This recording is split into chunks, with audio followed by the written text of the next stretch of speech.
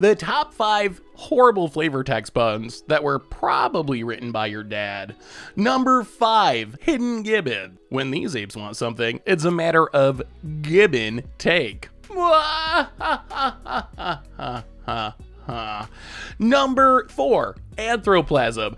I never metamorphosis. I didn't like. I don't even really understand that. Metamorphosis. What's a morphosis? That doesn't even make any sense, but good one, Dad, I guess. Number 3, Wheel of Torture. I'd like to buy a bobble. That one's great because it works on 2 levels. Not only is it a horrible cheesy pun, but it's a Wheel of Fortune reference. That's like 2 boomer things in one. Number 2, werebear. He exercises his right to bear arms.